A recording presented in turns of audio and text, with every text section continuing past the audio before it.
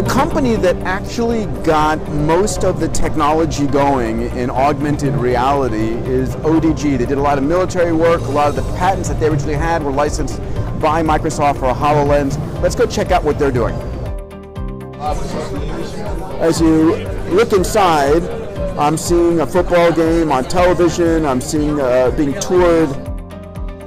Another big thing this year is esports. I mean, check this out. I can relax in these beautiful chairs, plug on in, and disappear for 18 hours of fantastic gameplay. I'm here in the North Hall where it's all cars, automotive, McLarens, Teslas, amazing. But the thing that is awesome that you need to know about is NVIDIA inside your car. So NVIDIA makes the most incredible machine learning computing platforms ever created. If you've ever watched their stock price, it's an exponential, literally hockey stick, doing amazing. So NVIDIA in your car, this processing capability not only gives you, sort of eventually level 5 autonomous driving, but it allows you, as you can see here, to do face recognition so the car can actually know who's driving, adjust everything inside. It can read your lips, so if it's a noisy environment, understands exactly what's going on.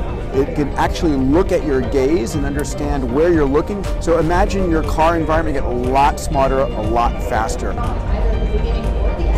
Very pretty.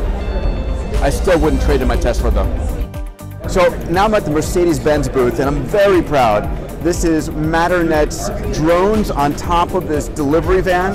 It's a $500 million joint venture. Matternet's a SU company. You can see the beautiful drone here that is used to deliver the package. You can see the package right down here. So you basically, the van takes you as close as you can.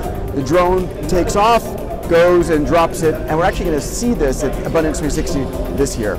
One of the darlings of the show is Faraday Future's car.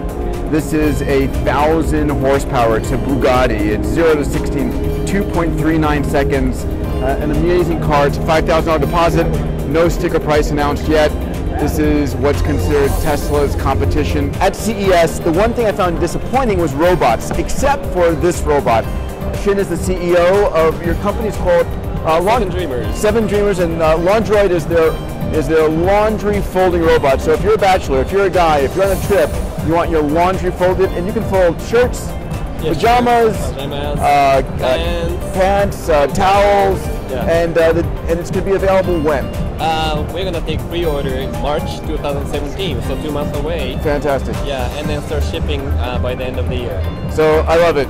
Robots are coming to the rescue.